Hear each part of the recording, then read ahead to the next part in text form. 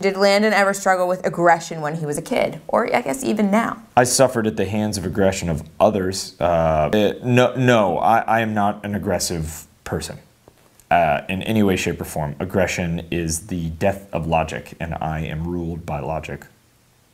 What will fighting solve?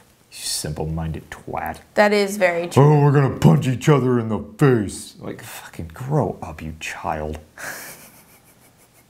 Oh, I'm gonna kick your ass. But did you fight when you were a kid in these situations? I was terrified that if I ever fought back, I would not get to go to college and I would be stuck in Carlinville, Illinois. That was my greatest fear. So I let the bullies bully because I never wanted to fight back for fear of repercussion. Because I've been, there was a time where I got punched in the face in gym class by Troy Striplin, was it? No, Jeremy Striplin was his name. I went to Ken Garrison, the PE teacher, and I said, Jeremy Striplin just punched me in the head. And he said, oh, move away from him. Don't sit next to him next class.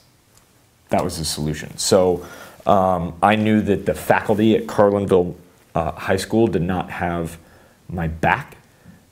So I dealt with it.